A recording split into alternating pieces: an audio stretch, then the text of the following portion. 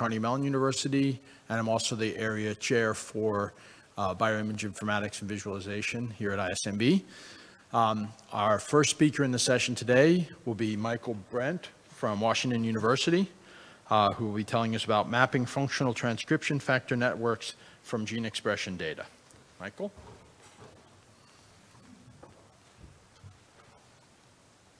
Thank you. Like a lot of people, I'd like to be able to answer the question, which transcription factors regulate each gene?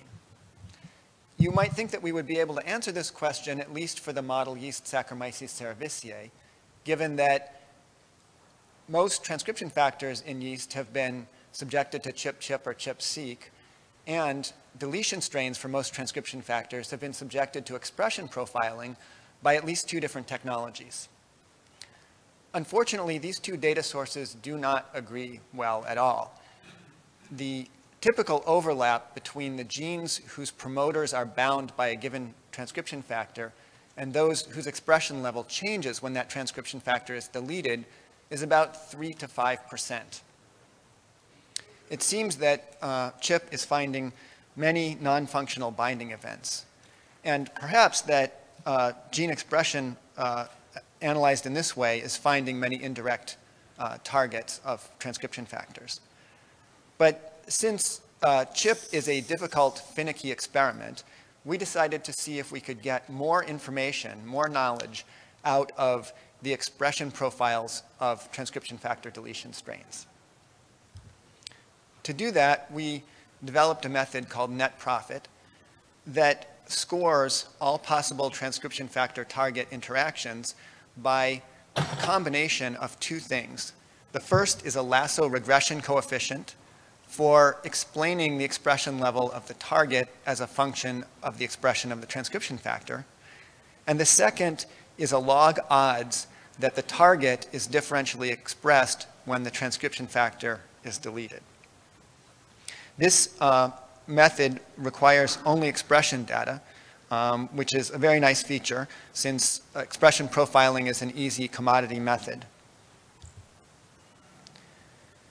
We wanted to evaluate the ability of net profit to predict the direct targets of transcription factors and compare it to that of ChIP.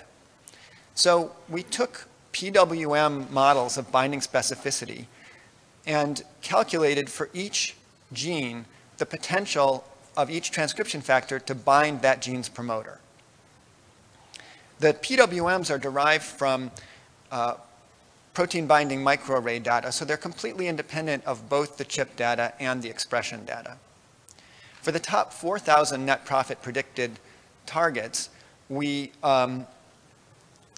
calculated the percentage that were supported by binding potential at 3 different levels of stringency for what counts as sufficient binding potential. The results are shown here in red, and we then made the same calculation for the ChIP-ChIP data, with the results shown in blue. At every stringency level, the net profit targets showed substantially greater support from binding potential than the ChIP-ChIP targets. And this is really remarkable because net profit doesn't know anything about promoter sequences or binding. It's using only expression data, whereas ChIP is specifically designed to measure binding. So since the top 4,000 predictions looked so good, we decided to go much deeper into the list and look at the top 40,000 predictions. We found that the highest stringency level for binding potential support, 11% of the top 4,000 net profit predictions were supported, and only 9% of all 30,000 ChIP interactions in the TNet and YeastTrack databases were supported by binding potential. So net profit recovers more total edges than ChIP. It seems to be both more sensitive and more specific. On the left, you see the same measure of binding potential support for net profit for each bin of 4,000 transcription factors from the top 4,000 down to 40,000. And you can see that this nearly monotonic decrease in support as you go down the net profit list shows that the net profit score is a good predictor of support from binding potential. On the right here, we kind of held our noses and pretended that CHIP could be used as a gold standard for evaluating net profit. And again, you see the same nearly monotonic decrease, suggesting that net profit score is also a good predictor of CHIP support. Now, the results I'm showing you here were calculated using a very broad collection of data sets. And so I wanted to see what would happen if we used only a single data collection, the data published by Hu and Iyer, microarray data from 2007. And the result is that net profit still beats CHIP, but it doesn't do quite as well as we do when we have the full array of available data sets. Next, we turned to see if we could identify new functions for transcription factors that could not be identified from the existing CHIP data. So we did a Grow enrichment analysis for the net profit predicted targets of each transcription factor, and then we did the same analysis for the CHIP targets of each transcription factor, and we removed any Go terms that were identified by CHIP. After eliminating redundancies, we were left with 44 functions that could be identified by net profit but not by CHIP. 2/3 of those were supported by other types of data, mostly mutant phenotypes.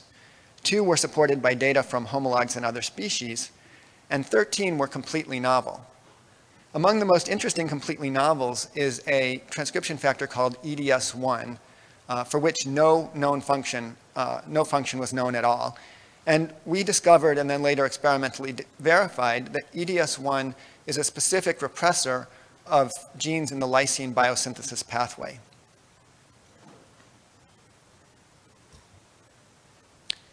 So I think we were able to draw some lessons from net profit that may apply beyond the specific net profit algorithm. Those are that differential expression is much more powerful for identifying direct targets than regression is. And as a corollary to that, data from single transcription factor perturbations is much more useful than data from perturbations such as environmental perturbations that affect many transcription factors at once. The most significant responders to perturbation of a transcription factor are most likely to be its direct targets. And differential expression data can reveal direct binding better than in vivo binding data can. And it's a heck of a lot easier to generate. We also compared net profit to 2 other algorithms for mapping regulatory networks from gene expression data, Inferolator and Genie3. And we selected these because they were winners of previous DREAM competitions for network inference from expression data, and they were available to us. So we calculated this, we applied all the algorithms to the same data set, and we took the top 4,000 predictions from each algorithm and evaluated them according to support by PWM binding potential, support by CHIP, and support by both PWM and CHIP. And by all measures, net profit performs significantly better than these other methods. So what did we do differently that allowed us to perform better? One thing is we used a global shrinkage parameter for lasso, whereas Inferolator uses 1 parameter for each of 6,000 genes, and therefore may have overfit these shrinkage parameters. We also weighted differential expression evidence heavily relative to regression evidence, whereas Inferolator uses differential expression only as a filter on regression. So for example, if there were a target gene that was strongly differentially expressed when a transcription factor is deleted, but there wasn't good overall correlation between the expression level of the transcription factor and the target, we would still call it a good prediction, whereas Inferolator would reject it. Finally, we weighted evidence of activation more heavily than evidence of repression, reflecting the fact that eukaryotes generally have more activators than repressors. So now I want to shift gears a little bit and tell you about how net profit can be applied to map the network that regulates a specific biological function in a scenario where you have to generate the gene expression data yourself as you go. We collaborated with the Tamara Deering lab to study regulation of the size of the polysaccharide capsule of a pathogenic fungus called Cryptococcus neoformans. Cryptococcus has a capsule that is small when it's living out in the environment, but when it enters the mammalian host, the capsule grows large. And it has to grow large in order to maintain the infection. So the capsule is a critical virulence factor for cryptococcal infection. One of the first challenges we faced, since there was no existing expression data of the type we needed for Cryptococcus, was which transcription factor deletion strains to make and subject to RNA-seq expression profiling. We tried several different methods, but the one that worked best is a very simple method that we call phenoprofit. All it does is it takes the net profit predicted targets of each transcription factor and calculates the enrichment of those targets for genes that are already known to be involved in capsule production. And we take the maximum hypergeometric p-value over all thresholds of net profit scores. This works because even when you have data from deletion of only a few transcription factors, the regression component of net profit predicts targets for all transcription factors. And hence, those predictions can be used to prioritize new targets for deletion and profiling. So putting it all together, we ended up with a workflow that starts with making transcription factor deletion strains, using RNA-seq to produce expression profiles, using net profit to produce network models from the expression profiles. And from there, there's several different directions you can go. One is to use phenoprofit to prioritize more transcription factors for deletion and profiling, going around the cycle again. When you're satisfied with the network you've produced, you can then analyze the targets of each transcription factor to produce other finished network products. For example, by analyzing the promoter sequences of the predicted targets, you can obtain a transcription factor binding motif. Or by analyzing the Go terms associated with the targets, you can come up with a function for a transcription factor.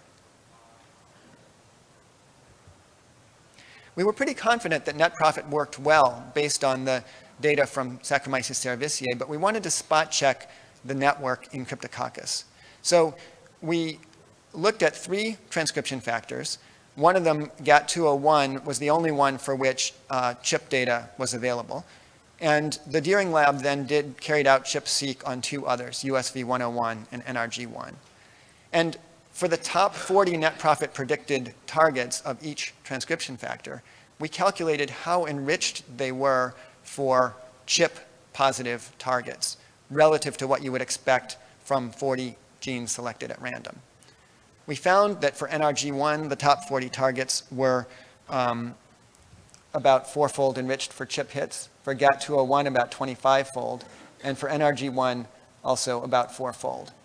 And then we did the same thing for the top 80 targets, the top 120 targets, top 160, and so on.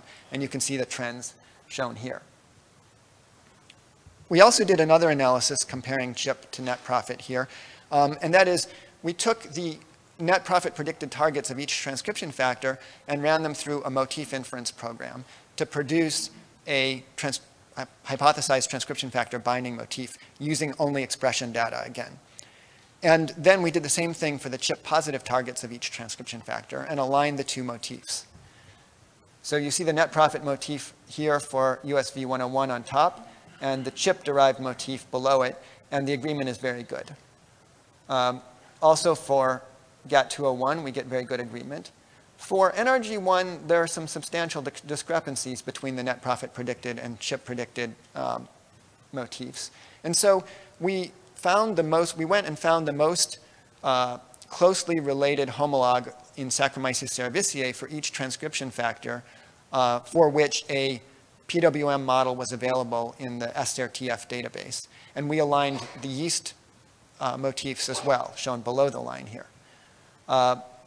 Here we see that both CHIP and net profit agree on a motif that is diverged from that of Saccharomyces cerevisiae. Here we see the expected GATA family resemblance among all 3. And here the Cerevisiae motif is more similar to the chip motif than to the net profit motif. So net profit isn't perfect. In this case, what we think is going on is that it's predicting as direct targets some indirect targets via a specific transcription factor, MBS1, that's activated by NRG1. As one example of the kind of biological insights we've been able to gain from analyzing these data in Cryptococcus, I laid out here the biochemical pathways that are required to make the activated sugars that are precursors for the polysaccharide capsule and transport them into the Golgi apparatus. So you see enzymes here as arrows, transporters as cylinders, and transcription factors as ovals. And the blue coloration indicates a molecule whose gene, when deleted, results in a smaller capsule or hypocapsular phenotype. The yellow indicates a gene that, when deleted, results in a hypercapsular phenotype. So one of the nice things about this is that we can understand why some of these transcription factors have the phenotypes they do. For example, CER1 is an activator of 4 enzymes and transporters that are involved in this process. And so it's very likely that the reason the CER1 deletion mutant has a hypocapsular phenotype is that these 4 genes are not being expressed at sufficient levels to make the capsule. We see good agreement between the phenotypes of activators and the phenotypes of their targets. And we also see here for USV1 that since it's a repressor of genes with hypocapsular phenotypes, it itself has a hypercapsular phenotype, as expected. Also, we were able to identify these 2 enzymes as critical choke points in the regulation, transcriptional regulation of these pathways. So to summarize, comparing CHIP and net profit, CHIP reports both functional and non-functional targets. Net profit reports only functional targets. PWMs provide evidence that CHIP reports some direct sequence-specific targets, but it provides evidence that net profit reports many more direct sequence-specific targets. CHIP requires a finicky experiment that has to be optimized for each transcription factor. Net profit requires only expression data, which can be produced by simple commodity methods. When you chip one transcription factor, you don't get any information about other transcription factors that you haven't shipped yet.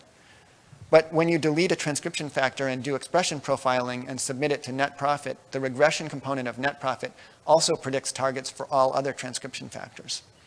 When you combine that with phenoprofit, that gives you a way of prioritizing more transcription factors to delete and profile. So I'd like to finish by thanking the main contributors to this work. Brian Haynes was the lead developer on net profit. Zeke Mayer is the lead on the Cryptococcus project. Our collaborators on Cryptococcus are the Tamara Deering lab, including especially Stacy Gish and Joe Wang. Thank you.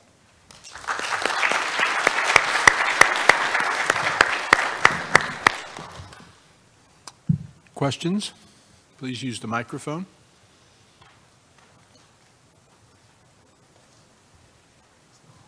Thank you for the nice work. So looks like your method can predict the gene regulation based on the expression very well.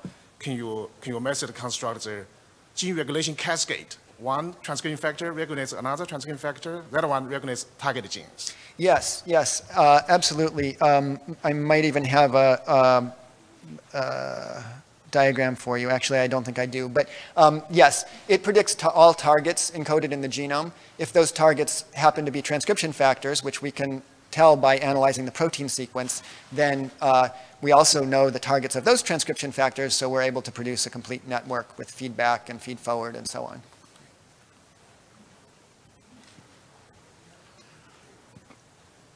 Is it possible to use your method to identify some transcription factor don't have no motif, but using your method to identify some target region of the transcription factor so that we can further identify the motif of particular transcription factor?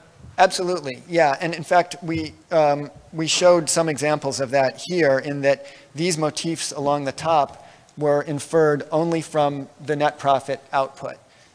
So we can do that, and we plan to do that actually as the next step for improving net profit. You infer binding motifs for each transcription factor, and then use those binding motifs to rescore the predicted targets, hopefully dropping out some indirect targets and bringing up some direct targets.